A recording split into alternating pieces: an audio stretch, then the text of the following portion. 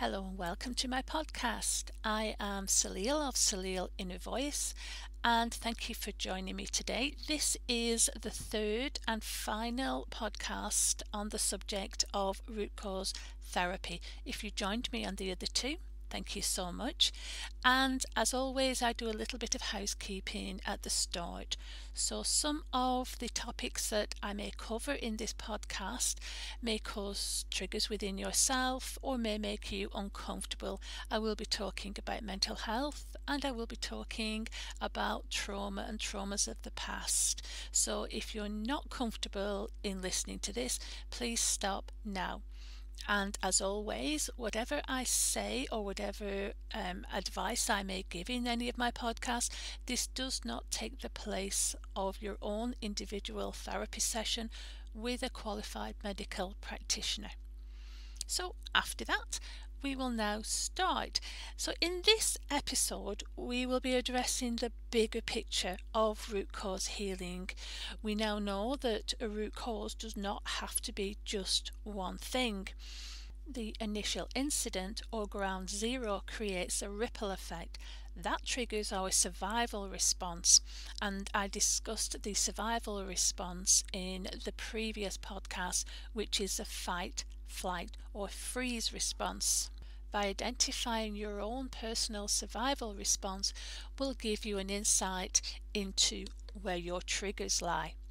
We also have to negotiate the effects of those around us and how it ultimately transforms our lives. So without sounding like I'm repeating myself, but actually I am, because it's so important, we have to peel back all of these layers, see with clear vision just what is the truth, do some serious inner assessments of our own triggers, and then accept that this is the new you. This is how it is. The emotional effects of this can be huge, but this is where the true healing actually begins. This is stage 2, the healing. Physically, our body is healing itself pretty much all of the time, but our mind or mental health is a barrier to just how much healing takes place. And is it the full healing or a half-done job? Sometimes we have to accept that the life we had is no longer accessible to us and we are now presented with a fresh start. Of course, it may not be quite as we planned, but it is what it is, and the future is now a whole new canvas for you to create on. Now, we all have a safe zone, and this safe zone can sometimes become our prison. Once we have been through some form of trauma, once we have passed through the many layers upon layers that has been built upon us, we are then finding ourselves existing in a bubble. We are existing in this safe zone, and this safe zone can become our own self-imposed prison. It's therefore so important that we actually tentatively take a first step out of this safe zone. Now, around every safe zone is a grey zone, and this grey zone is where we make our first steps. That baby learning to walk along the furniture and then sees a gap between one chair and another, it has to look between that little gap and reach the other chair. That's our grey zone. That is where we actually step and where we have to learn that this actually is okay.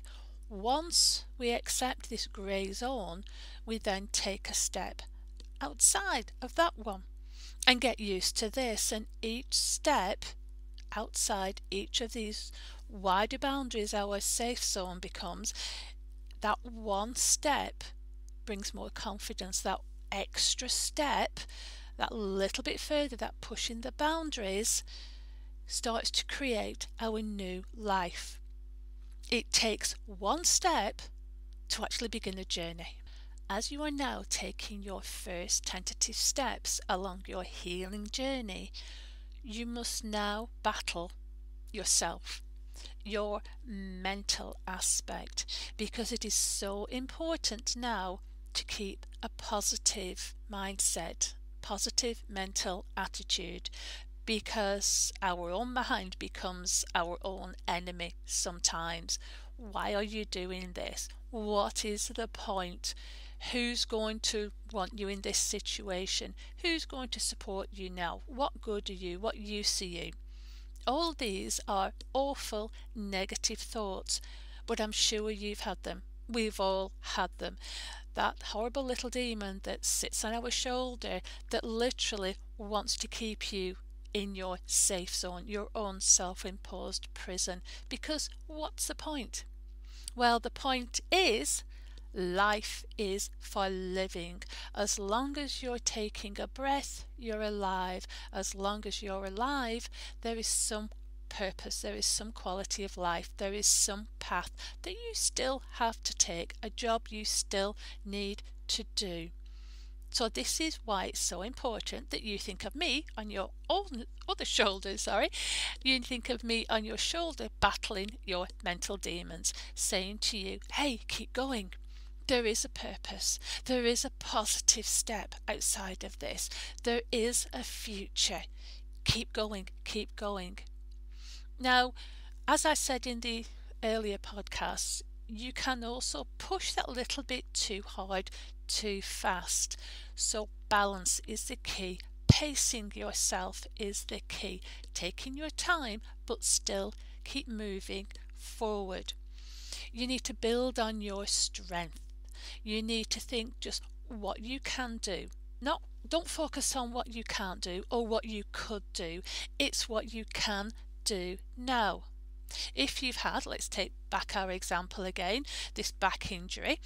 If before you were a very active sporty person, okay, that's what you could do. So what can you do now?